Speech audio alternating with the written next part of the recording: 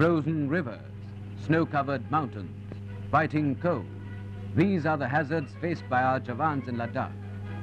Prime Minister Nehru, on a flying visit to the forward areas, assures the Jawans that the entire country is behind them.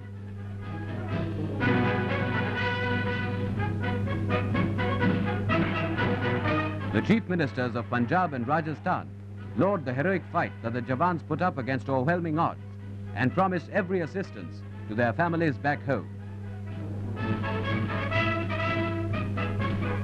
Rarely have battles been fought on these Himalayan heights.